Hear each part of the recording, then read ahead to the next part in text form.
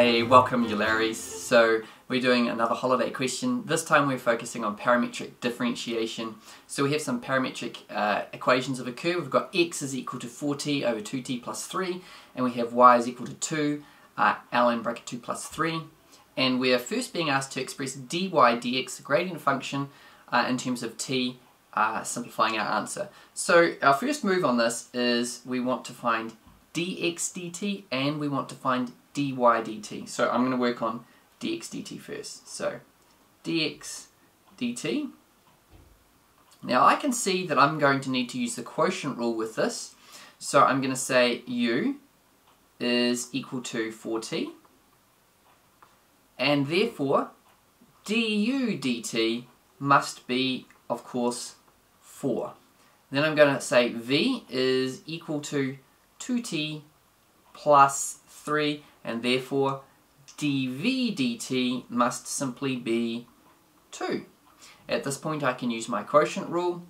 Dx dt is equal to v times du dt, which is 4, times 2t plus 3, which is equal to 8t plus 12. I'll put a bracket around that, and then we're going to subtract from that u dv dt, which is 8t, and we're going to pop that all over v squared, which is 2t plus 3, and we'll have that all squared. You can see hopefully that the top line will simply be 12.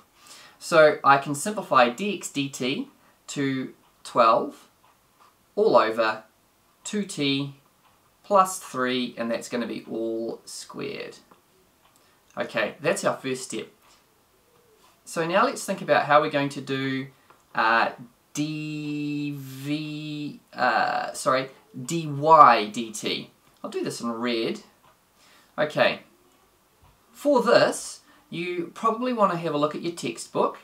I would say you probably want to take a look. I think it's exercise 4.2 off the top of my head. Okay, so we've got y is equal to 2 ln bracket 2t plus 3, so dy dt is 2, this 2 here, multiplied by, we differentiate this inner bracket here, 2, and then we pop it all over 2t plus 3. Now hopefully you can see at this point, we're just going to have a 4 on top. Okay, so it will be 4. Now the last step in finding dy dx, of course, is this step. Use kind of like a chain rule. Dy dx is equal to dy dt multiplied by dt dx. You can see here we're cancel-y. So dy dt is 4 over 2t plus 3. And we're going to multiply that by dt dx. Now, that is simply the reciprocal of this one here. 2t plus 3, and that's all squared. And that's going to be all over 12. Now, let's do some simplification as required. Gets rid of that. 1 4 is 4, and 3 4s are 12, so it's simply a 3 here. And we can say, well, dy dx is therefore 2t plus 3 all over 3. And that's our final answer for that section. Now let's move on to part 2. In part 2, we're finding the gradient of the curve at the point in which x is equal to 1. So since gradient function is in terms of t, I need to say, well, what is t when x is 1? So I'm going to use this equation here. 1 equals 4t all over 2t plus 3. And so 2t plus 3 is equal to 4t. 3 is equal to 2t. And t is therefore equal to 3 halves. I now am going to pop this into this equation here.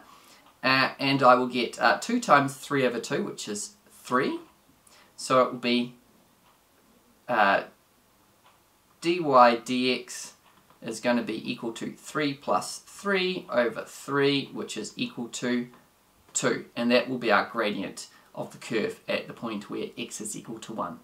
Well, I hope this makes sense to you guys. Parametric equations and parametric differentiation aren't so hard after all, are they? Take care.